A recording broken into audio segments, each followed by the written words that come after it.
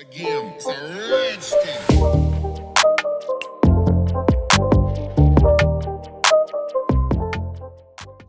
What is going on, guys? Welcome back to the C programming tutorial series for beginners. In today's video, we're going to talk about file operations and error handling in C. So let us get right into it. Alright, so let us talk about file operations in C. How to open files for reading and writing. It's actually quite simple. All we need to do is we need to create a file object, and this is going to be a pointer. So we need to specify the star symbol here, and then, for example, file ptr or whatever you want to call it. And then we can use the fopen function with a path. So for example, test.txt and a mode. So W for write, R for read, or A for append. I'm going to go with write. The difference between write and append is that when you write, you overwrite. When you append. So if there is something, you just append to it. With a W, you overwrite it. And if it doesn't exist already, write is going to create it. So now we have this file pointer, and all we need to do here now in order to write something to the file is we need to use a function that is quite similar to the printf function. It's called fprintf. And in this function, fprintf, we have to specify the location that we're printing to. So we basically say file ptr, and then what we want to print here, hello world, \n. There you go. And then in order to actually get this out into the file, we need to flush. So fflush file ptr flushes whatever we have written into the actual file. And then we can use it further. If you want to close it, you don't have to flush, because you can just say fclose file ptr. So you should always close what you open. If you open up a file pointer, you should also close it. But if you want to just print and close, you don't need to flush, because the close is automatically flushing. If you want to flush in between, then do something else and then flush again, and then in the end close. That's fine. You don't need to flush, however, if you close anyways. So we can actually compile this and run this, and now I should be able to find a test.txt file, hello world. This is how we write into files, basically. Now the same function can be used to read from a file. So we can say file ptr2 fopen, and we can open test.txt in reading mode.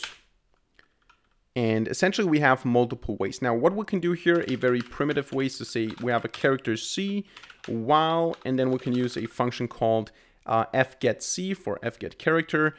And basically we can say, okay, C is fgetC from the file stream, so from file pointer 2, as long as this is not the end of the file. As long as this is not the case, we're going to read the next character. So basically just print f%c without \n c. That is how we can read a file. Now it's not necessarily a bad way, but it's, you know, reading character by character. It works like that, you can see. Another way would be, let me just copy this here. Another way would be to use file pointer 3, and here we can just read the whole thing line by line. So we basically say we have a buffer with, let's say, 500 characters. And this buffer we can apply the fgets function to. So we can say to the buffer, we want to write 30 characters from the files. We can also write 500, doesn't really matter, from the file ptr3. And then we can print the content of the buffer. Actually, we don't need \n because it's going to have one anyways. And then, as always, don't forget to close the file pointer. I forgot to do it up here. Never forget to close a file pointer. And you can see that this works as well. Now, the problem with this is, of course, that if we write something into the file, so if we append something in appending mode here, we don't need that. We just need fprintf into the file ptr4. We're going to write new line \n, whatever. We're going to close this here. If we do this afterwards, we're not going to be able to see the other line. So you can see it still only prints hello world, because fgets basically just prints one line. What we can change here is we can say this is not the buffer, this is the current line, for example, and then essentially we say while fgets and then current line 500 file ptr what was it, 3, and as long as this is not null, we're going to print the current line. This is also one thing that we can do here, and of course close it in the end. There you go. Now it prints everything. Now when working with files, we can encounter a couple of problems. So for example, let's say I try to create a file pointer here, and with this file pointer I want to open a file that does not exist, so non-existent.txt in reading mode. So I want to read a file that does not exist, which means it's not going to create it because writing would create it.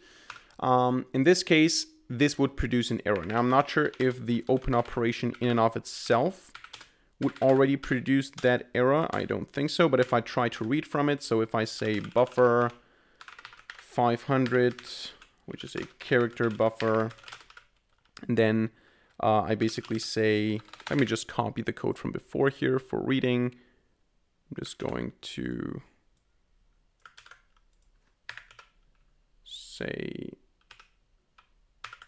that. And we're going to change this to FP. This is going to result in a segmentation fault. Whereas if I call this test.txt, this is going to work, as you can see. So how do we deal with such errors in C? How can we do that? Because in C, we don't have a try-catch. This is not Java. This is not Python. We don't have such structures. We don't have exception handling in and of itself, basically. What we can do here is we can work with so-called error numbers. So we have to import here. We have to include error_no.h for the error numbers. This provides us with the error number itself and with a p-error function that prints the error number. Essentially, we can say something like if, and then if this fopen produces a certain error code. So if this, or actually we can do it like that. If the file pointer, in this case, equals null, then we're going to print the error. Otherwise, we're going to do that. So otherwise, we're going to be able to work here. And if it's null, so if it couldn't open the file, we want to p-error. So this is just a keyword, and then it's going to print the error code. This is not going to work if we don't include that, right? So if I save this, or actually I think it shouldn't work.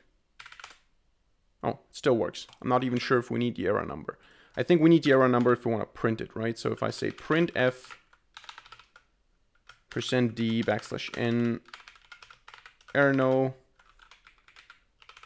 this probably won't work. There you go. But if I include it,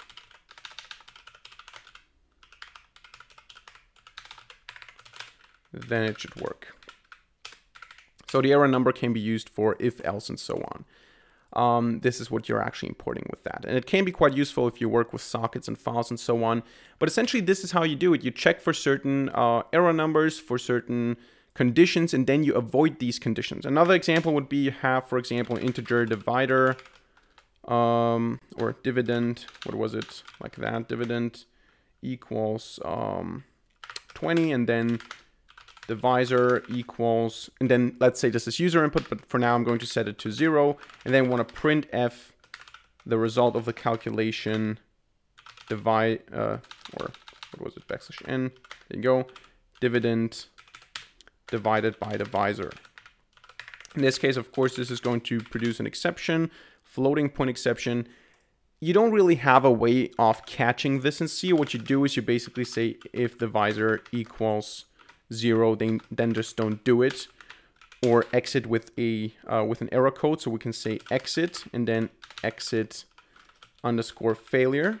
However, to do that, you need to import, you need to include the stdioh, because this is the thing that provides us with the exit failure.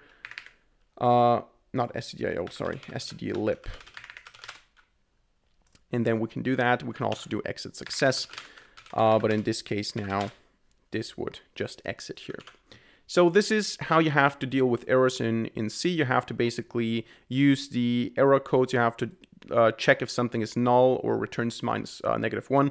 So you can look at the man pages at the documentation of the functions. The function usually tells you, okay, if I return -1, something went wrong. If I return 0, everything was fine, and so on.